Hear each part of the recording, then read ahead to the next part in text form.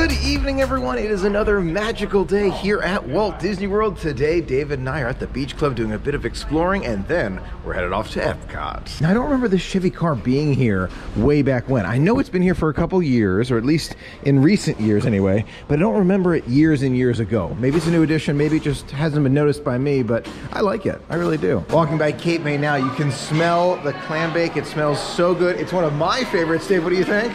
It's a good one, but you know, I was just thinking about my favorite foods and reviewing them, and I think if I had to pick one for buffet, it'd be Ohana. Ohana over Cape May? Over Cape May. I tend to agree in terms of food, but I don't know. Somehow the seafood here, there's times where I'm going to crave this over Ohana, but I'm not saying food's better or worse, just there are moments where I'm going to crave one or the other. I agree with that, and I'm a huge seafood fan as well, so you're not alone on that. Just in general, if I had to pick one, in terms of overall, like all items being winners, just... From appetizer to dessert. From appetizer to dessert, okay. Full flavors of everything in the meal, just amazing stuff. For me, it's Ohana. But I can definitely see why you'd want seafood sometimes too. I am a huge seafood fan. There you go. Take a look at our sweatshirts right here. The newly purchased Star Wars Day at Sea sweatshirts. I think they look great. What do you think, Dave? They're nice ones for sure. Yeah, I think they're awesome, and I do like the hood. As we're walking up to the International Gateway now, we're looking at the expansion to France, and we're thinking to ourselves, it's amazing how quickly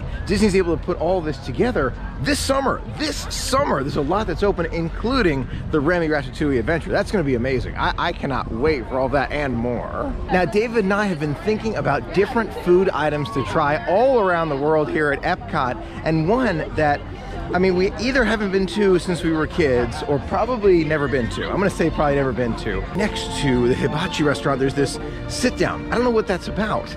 I can't remember. Let's go find out. Here's Tukemi Thai. This is a restaurant that I have been thinking about for a little while now. It is extremely expensive, but it's one that I really want to try. At some point we will, I promise. Not today, but another day. Here we are on the top of the Japan Pagoda, and you can see the restaurant right in there. We're gonna take a quick look at the menu and then probably give it a try. I knew it was called Tokyo Dining. So Tapenito is the hibachi, Tokyo Dining is the non-hibachi section. So tonight, we're gonna try Tokyo Dining. Now, I was not thinking ahead for Tokyo Dining, but that's okay. 30-minute wait. The benefit is when you're a resident, you can wait 30 to 40 minutes. No big deal. Maybe walk around, do something else in Japan. Sitting here waiting for our table, we've got a little while waiting for the buzzer to go off, and David and I are both looking around. You can see that everyone here who works here at Tokyo Dining and at Tapenito come from Japan.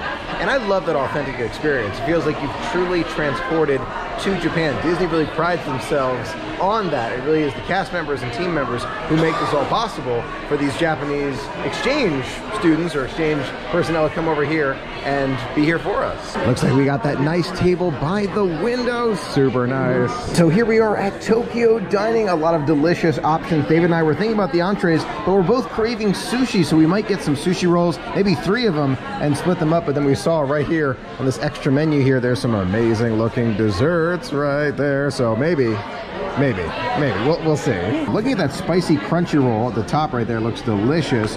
Rainbow roll always looks good. Volcano roll, one of my favorites. And this sunshine salmon roll also looks good. The citrus shrimp roll also looks amazing. Some great sushi we want to try here today. We're trying to find the best sushi around. That is our mission. Maybe we'll find it here, maybe we won't. Only time will tell. Now, remembering those straws from Cowfish right here, I'm taking a look at this one, much thinner. My hope is that we can get thicker paper straws here at Disney. I remember at Cowfish, the straw lasted the entire night. It was in the water the entire night. So I'm hoping this one does as well, but it's a little bit thin. We'll see. But thicker straws, it seems to be the answer. Thicker paper straws. And here we are with some amazing looking sushi. Here is the sunshine roll right here. Looks really good. Look at that, looks amazing. And David, help me with this one. It's citrus? Citrus shrimp. That's right, citrus shrimp roll right there. And this is the spicy sushi right over there. 2 different sauces with the wasabi over there. Spicy mayo over here. Looks absolutely delicious. Could this be the best sushi you've ever tried or ever tried in Florida? Well, let's try it. First up is that citrus roll. Bon appetit. A very good flavor. I like that one. Is that citrus at first, and it gets kind of spicy at the end. You can taste those spices as they come through. The shrimp is flavorful, which is kind of surprising. Usually it's kind of a blander shrimp, especially when it's opened up like that. but it tastes really, really good. Not sure if it's my #1 ever, but I like that one a lot. I was looking for a unique flavored roll, and that one is unique for sure. Definitely embodies that citrus and shrimp flavor, and it is very unique, very unique. I wouldn't call it my favorite sushi of all time, but it definitely has a nice flavor to it. I like it. I'm excited to dig into the other two. So I'd say it's okay to good, but I'm not sure I would get that one again. Up next, the Sunshine Roll. Super excited about this, bon appetit. The flavor profile of that sushi is extremely good, and it evolves as you eat it. You taste the salmon, and you taste a little cream cheese in there, then you get in the spice at the end. All sorts of flavors. I love that one. I would get that one again. Really, really delicious. Definitely agree with you on that one. Definitely my preferred flavor so far. A variety of different spices and flavors to that one as well. I'm definitely a fan. I feel like I would get that one again for sure. Again, excited to try all the different flavors, but another very unique one. I think the wasabi is utilized quite a bit here with the sauces, which I do kind of like, but it makes it very unique sushi flavor, which I like.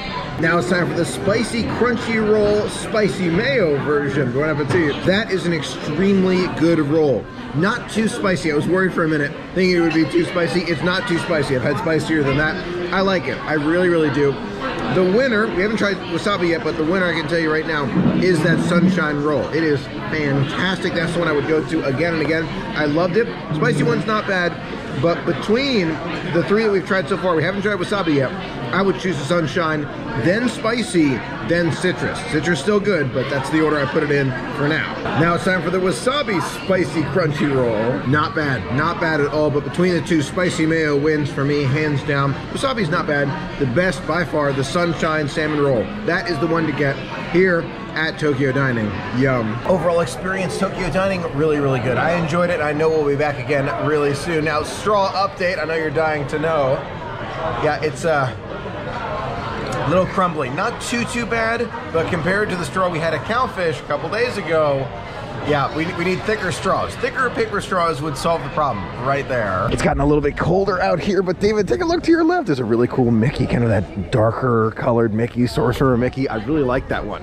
I like that one a lot. I think I mentioned it earlier. It's one of my favorites. Now you're thinking to yourself, Michael David, how cold is it while you're wearing hoods and sweatshirts and shivering? You're gonna laugh. I'm looking at my phone here. You're gonna laugh when we tell you, and you're gonna be like, Michael David, come on now.